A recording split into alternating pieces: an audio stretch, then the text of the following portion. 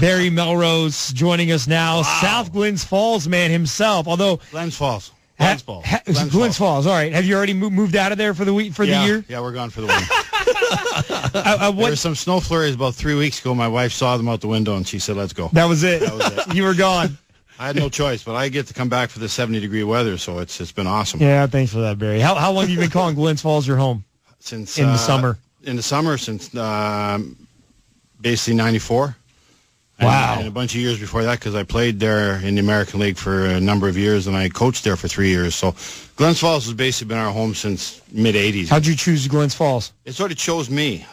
Detroit sent me down to end my illustrious career in the minors, and they sent me to this place called Glens Falls, New York. And they were called the Adirondack Red Wings. I didn't even know there was a town called Glens Falls. And then I landed at the Albany airport, and I got in a cab and said, "Take me to Glens Falls." And it was a lady driver, and she said, "Are you sure you want it? That's a long way." And I said, "Go ahead." She started driving, and it started snowing, and she started driving, and kept snowing, and she kept driving, and kept snowing. And that was July. And I finally saw a sign, South Glens Falls. And I said, "Well, is this it?" "Oh, no, we got a little ways to go." This is south, yeah. And then we got into Glens Falls, and they took me to the Queensbury Hotel, and I called my wife, and I said, "You ain't going to believe where we're at." I thought I was in, the worst place in the world, and, found out it's a place we love and a place we'll live the rest of our lives. That's really cool. Yep. So that's a great area. The Northeast is a great area. Humbugs and South Glens Falls. You ever been there? And of course I've been there. Yeah? There's no places I haven't been. I go there all the time. I love it. Our buddy Keith, that's a long drive for you guys. Yeah, but, it's worth the trip, though, Barry. Some things are worth the trip. If you've been there, Humbugs and South Glens Falls is worth the trip. But no, I've been there a bunch of times. So the track, you a fan? I love the track. I'm not a big gambler, but I love the track. I love we go there 2-3 times a year.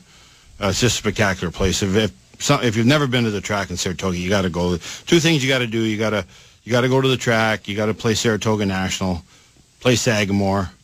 Got to go to the Sagamore Hotel, things like that. Those are some of the things you have to do in the Northeast. ESPN's Barry Melrose with Armen and Levack. We're live from Bristol, the ESPN campus. What are you guys doing here? Thanks to Taylor Tech Security. Once a year, we like to come and just bug you guys. Yeah. That's really what we do, to be honest with you. It's harder for you to ignore our emails and phone calls if we're right here. If we're face-to-face. We found Brian Windhorst. He met us in the cafeteria. We talked to Adam Schefter in that hallway right out there. I haven't been in this building in years.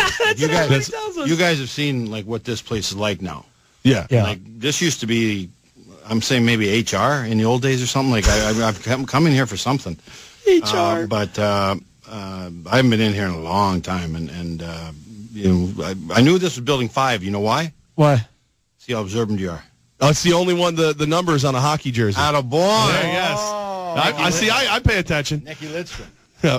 Nicky Lidstrom's on this building, so I always know where Building 5 is. But Levack, good one. I just haven't been in here before in a long time. Wow. All right. Speaking of hockey, a lot of Rangers fans in the Capital Region who are wondering just how far this Rangers team can go. They're really good. I can make an argument they're the best team in the East.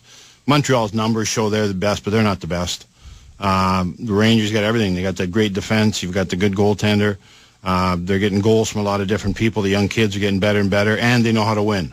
They've shown that in the past couple of years. So I like the Rangers a lot. I like Montreal. I love their goaltending.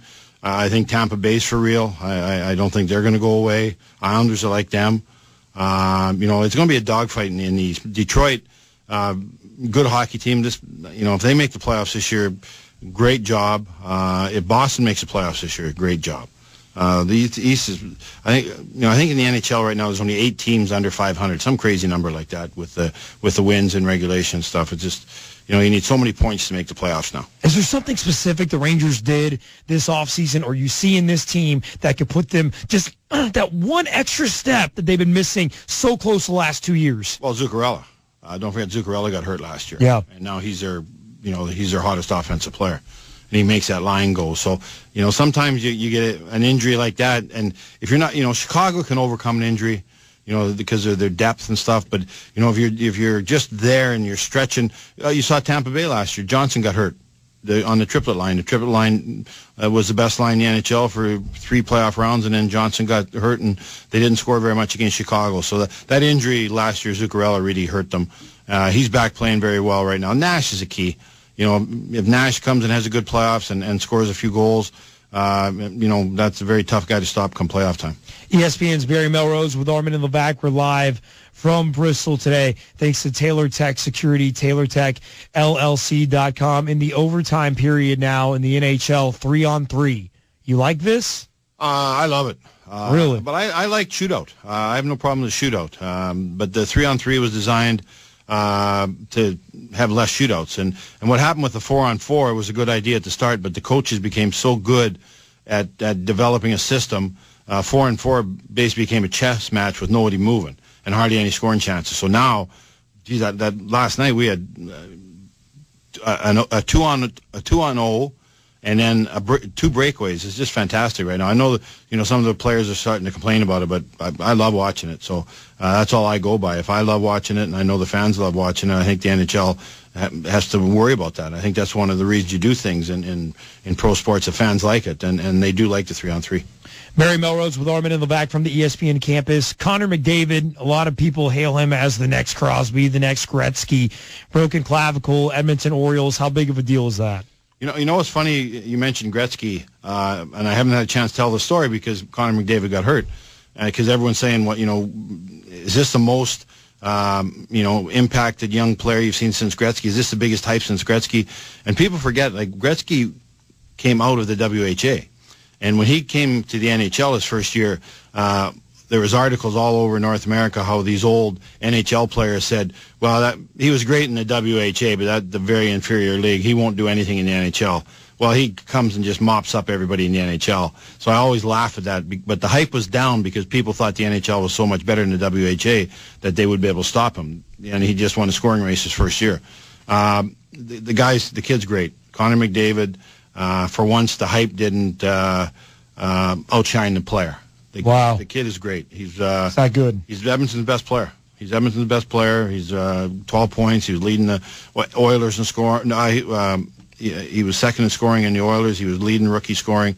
Power play runs through him. He wants the puck.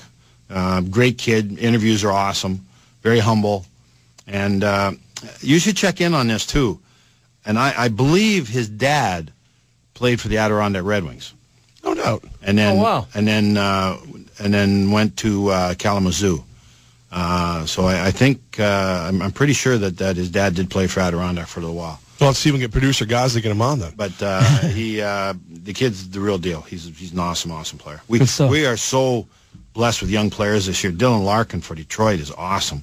Max Domi, Ty's son, is a great player.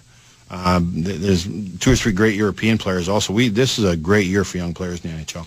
Barry, okay, we've been on this campus all day long. We got here 9:30 this morning, and we've asked everybody, what's your craziest Bristol story? What's the craziest thing that's happened to you here on campus?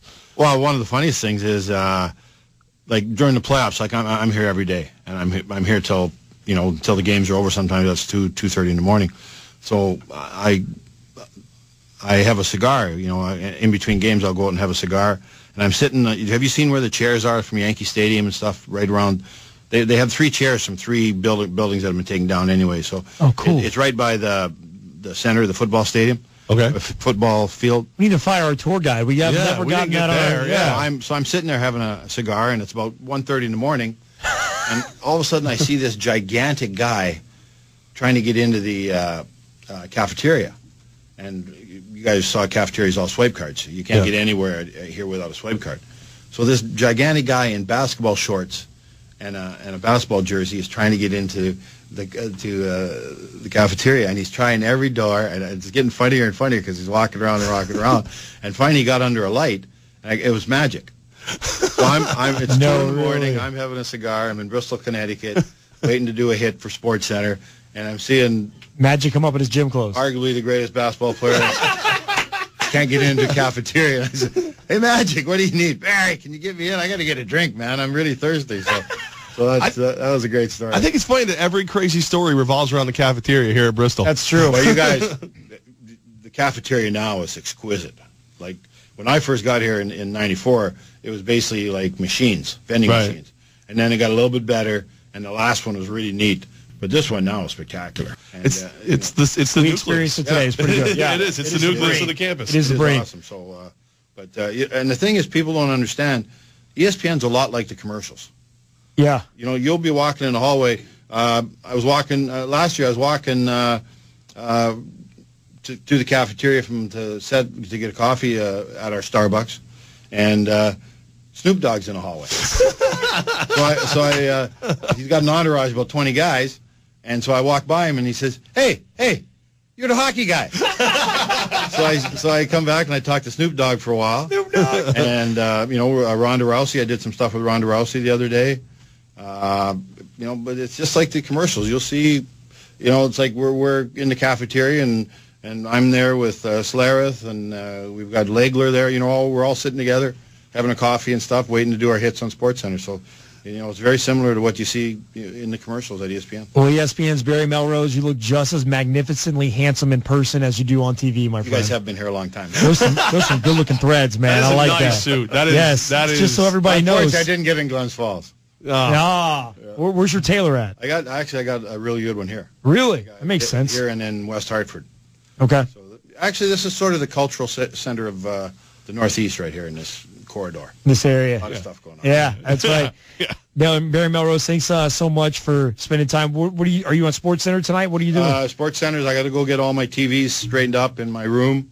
There's a lot of games tonight, and then I'll do a SportsCenter hit at 10:25, and then the 11 o'clock SportsCenter, and then maybe the Van Pelt show, and then the 1 o'clock SportsCenter. Cool. How was that Van Pelt show? You enjoyed jumping on with him at night? He's great. Scotty's got a great sense of humor. He loves hockey, too. Scotty loves hockey. He loves hockey players, how tough they are and how aggressive they are and how courageous they are.